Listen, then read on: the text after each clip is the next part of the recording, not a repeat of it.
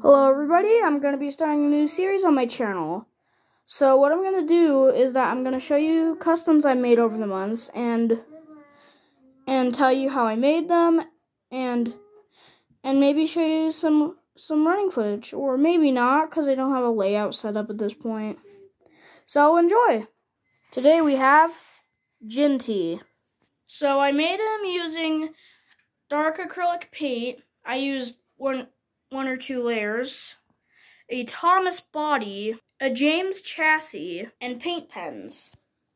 The reason I used the James chassis because it was a hassle to paint the Thomas wheel, so I just decided to use the spare James chassis I had. I even made a British Railways logo on both sides. I updated the face on the front to make it convey more of a cheeky look, because in one illustration, he's laughing at Thomas's misfortune when he crashes into the buffers. So, that's basically how I made him. No straps on the back, though. So, yeah, that's how I made Timothy. I mean, Jinty, sorry.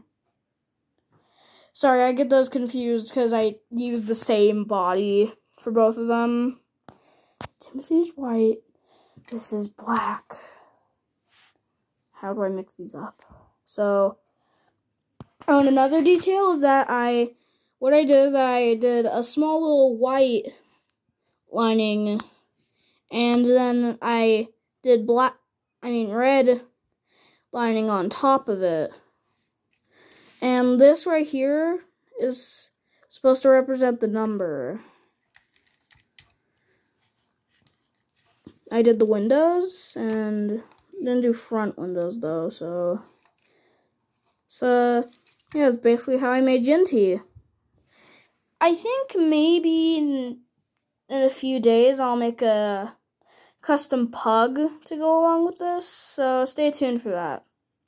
Oh, and just a note, these videos will be posted regularly because these don't even take me that long to make these. These only take me like 5 hours or so.